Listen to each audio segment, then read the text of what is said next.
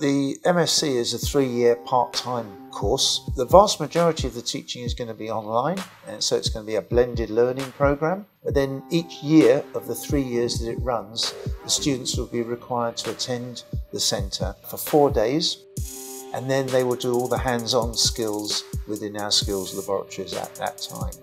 This covers all sorts of sports, field sports like rugby and football, hockey, lacrosse, boxing, martial arts. We can support those within the field of play.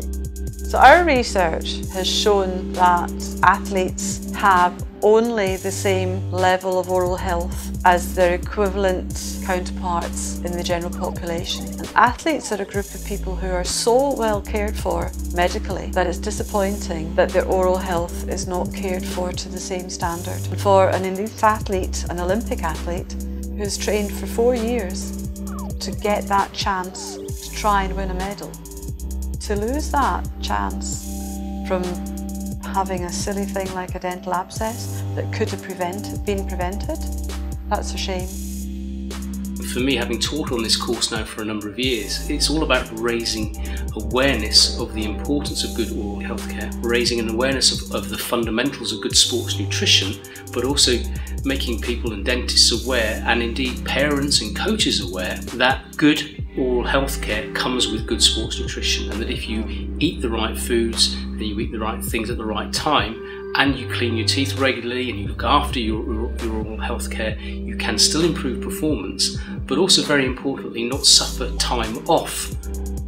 As an institution that is at the forefront of a lot of the teaching when it comes to sports dentistry, it's an honour to be studying here. Sports dentistry specifically is very under-researched and under-practiced, and for us, being at the forefront of things, we can take this to the next level and show our fellow colleagues that there is a lot to be said for being able to treat certain types of individuals which at the moment are not getting the best possible advice and care.